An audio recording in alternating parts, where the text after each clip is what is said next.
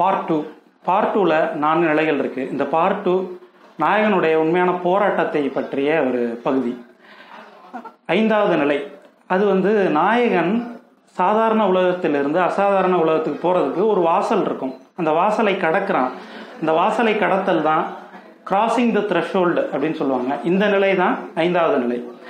இந்த நிலையில் ஒரு நாயகன் தன்னுடைய இனம் புரியாத பயத்தை மீறி ஏதோ செய்கிறான் அல்லது செய்ய வைக்கப்படுறான். உதாரணத்துக்கு கேஸ்டவே திரைப்படத்தில் ஒரு பிஸ்னஸ் ட்ரிப் போகிற நாயகன் தன்னுடைய விமானம் ஒரு இயற்கை பேரழிவில் மாட்டி ஒரு தனி தீவில் ஒதுங்குறான். இது அவனுடைய டிசிஷன் இல்லைன்னாலும் இதுதான் வாசலை கடக்கும் காரணி. தன்னுடைய இயல்பு வாழ்க்கையிலிருந்து ஒரு தனித்தீவில் தனித்த வாழ்க்கை வாழ்கிறதுக்கான அசாதாரண உலகத்தை அடைகிறான்.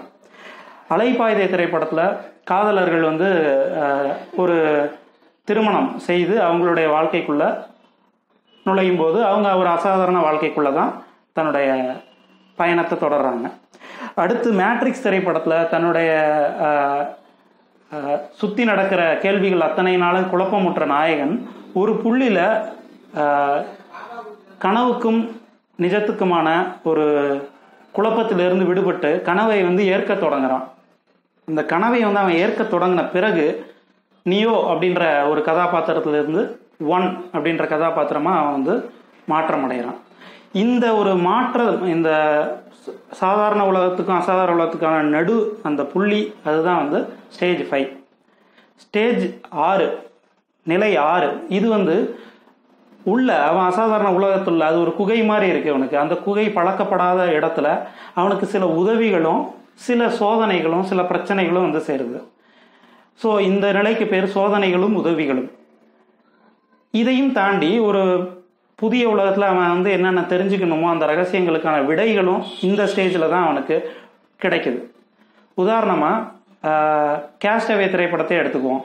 தனித்தீவில் அவன் வாழ்க்கையை எப்படி தொடர்ந்து ஓட்ட முடியுன்ற ஒரு சந்தேகத்தில் ஒருத்தன் வாழ்ந்துட்டு இருக்கும் பொழுது, கூட பேச்சு துணைக்கு கூட யாருமே இல்லாமல் தவித்துக்கிட்டு இருக்கும் பொழுது, தன்னோடையே ஒரு கரை ஒதுங்கின ஒரு வாலிபால் வில்சன் வாலிபால் அந்த வில்சனை இவன் ஒரு உயிர் கொடுத்து கதாபாத்திரமாக மாற்றி அது கூட உரையாட ஆரம்பிக்கிறான். இப்போ அவனுடைய சோதனை அந்த தனிமையாக தான் இருக்குது. அதுக்கு உதவியாக இந்த வில்சன் வாலிபால் அவனுக்கு நண்பனாக மாறுது. இது ஒரு ஆஃப் பீட் நட்பு.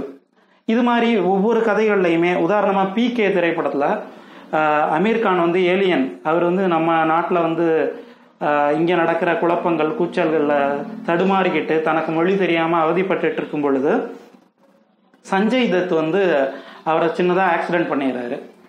அது அவருக்கான அமீர்கானுக்கான சோதனையாக இருந்தாலும் ஆக்சிடென்ட் பண்ண பிறகு முழுக்க முழுக்க நண்பனாக மாறி அமீர்கானுடைய இந்த புது உலகத்துக்கு அமீர்கானை தயாரிக்கிற நண்பனாகவும் சஞ்சய் தத் இருக்காரு. ஸோ இது போன்ற ஒரு நட்பு சோதனைகள் ரகசியங்கள் வெளிப்படுதல் இதுதான் ஸ்டேஜ் 6. அடுத்து ஸ்டேஜ் 7 இது குகையின் மையத்தில் இருத்தல் அப்படின்னு சொல்லுவாங்க. அதாவது அசாதாரண உலகத்தில் எல்லா பிரச்சனைகளையும் மீறி இந்த நட்போடையும் உதவிகளோடையும் அதை கடந்து சின்ன சின்ன ட்ரையல்ஸ் எல்லாம் தாண்டி ஒரு அசாதாரண உலகத்துக்கே பழக்கப்பட்ட ஒரு மனிதனாக நாயகன் மாறுறது. இன்சைட் த பெல்லி ஆஃப் வேல் அப்படின்னு சொல்லுவாங்க. ஒரு திமிங்கலத்தின் வயிற்றுக்குள்ளே இருக்கிறது போன்ற ஒரு ஸ்டேஜ். இன்னும் உயிரோடு தான் இருக்கார், ஆனால் செரிக்கலை, இன்னும் அவர் சாகலை. ஆனாலும் அவர் ஒரு ஒரு முக்கியமான இடத்துல இருக்கார். ஒரு அசாதாரண உலகத்தை புரிந்து கொண்ட இடத்துல அப்படி அந்த மாதிரி ஒரு சுச்சுவேஷனில் இருக்கார். அடுத்து ஸ்டேஜ் 8 இந்த நிலை கடும் சோதனையை தாங்குதல். அதாவது ஒரு திரைப்படத்துடைய போராட்டத்தின் உச்சமாக தான் இந்த நிலையை நம்ம குறிப்பிடுறோம்.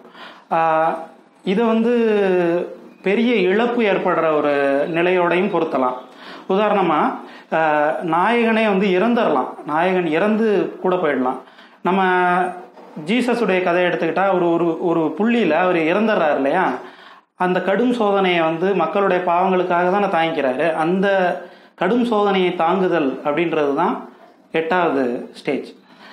ராஜபாட் ரங்குதுரை படத்தில் ஒரு பெரிய நாடக நடிகன் அவர் வந்து எந்த நிலையிலையும் நாடகம் தான் அவருடைய மூச்சு. அவர் வந்து ஒரு சோதனையை தாங்க வேண்டிய வருது. பஃபூன் வேஷம் போடுறதுக்கு முன்னாடி அவருடைய தங்கை இறந்து போயிட்டதா ஒரு அறிவிப்பு அவரை கிடைக்குது. அந்த அறிவிப்பு கிடைச்சோன்னே எல்லாருமே இந்த நாடகத்தை க்ளோஸ் பண்ணிடலாம், நீ வந்து தொடர்ந்து நடிக்க வேண்டாம், உன்னால் முடியாது அப்படின்னு சொல்கிறாங்க. ஆனால் அதையும் மீறி நான் சிரிக்கிறேன் சிரிப்பு வரல அப்படின்னு சொல்லி ஒரு பாடலில் அவர் சிரிச்சுக்கிட்டே அழுதுகிட்டே தன்னுடைய கடும் சோதனையை ஒரு பஃபூனாக வெளிப்படுத்துகிறாரு. இதில் ரெண்டு முக்கியமான விஷயம் இருக்குது. ஒரு வாழ்க்கையை வந்து எல்லாருமே நம்ம வந்து வாழ்க்கைக்கு முன்னாடி பஃபூனாக தான் இருக்கோம். எதையுமே நம்மளால் வெற்றி கண்டிட முடியாது. அவ்வளோ அப்சர்டான ஒரு வாழ்க்கை தான் நம்மள்கிட்ட இருக்குது. அப்படின்றத கடும் சோதனையை தாங்குதல் அப்படின்ற அந்த ஒரு ஸ்டேஜில் எல்லாருமே புரிஞ்சுக்கிறோம். இதோட வெளிப்பாடாக தான் இந்த காட்சி அமைஞ்சிருக்கு. இது போலவே ஒவ்வொரு இடத்துலையும் இப்போ தனி ஒருவன் படத்தை பார்த்தீங்கன்னா தன்னுடைய நண்பன் வந்து இறந்து போயிடுவார். ஜெயம் ரவி அதை கடந்து தன்னுடைய இலக்கு அடையணுன்ற ஒரு நிலைக்கு தள்ளப்படுவார். இது மாதிரி ஒவ்வொரு சாதாரண படங்கள்லேருந்து ஒரு பெரிய காவியங்கள் வரைக்கும் அத்தனையும் ஒரு பேரிழப்பை தாங்கிட்டு தான் அடுத்த நிலைக்கு நகருது. அந்த பேரிழப்பை தாங்குதல் அப்படின்றது தான் இந்த 8வது ஸ்டேஜ். இன்னும் நீங்கள் பார்த்தீங்கன்னா ஒரு சிறந்த திரைக்கதை அமைப்பு உள்ள படங்களில் ஒரு சின்ன ஒரு மொத்தமாகவே ஒரு வட்ட வடிவ பயணம் தாண்டி ஒரு சின்ன வட்டங்களையும் உங்களால் ஐடென்டிஃபை பண்ண முடியும். அந்த வட்டங்கள்லையும் சிறு இழப்புகள் இருக்கும். ஒரு கடும் சோதனையை தாங்கி அதற்கு பிறகு தான் அந்த நாயகன் முன்னேறி கொண்டே வருவான். இதுதான் ஸ்டேஜ் 8, கடும் சோதனையை தாங்குதல்.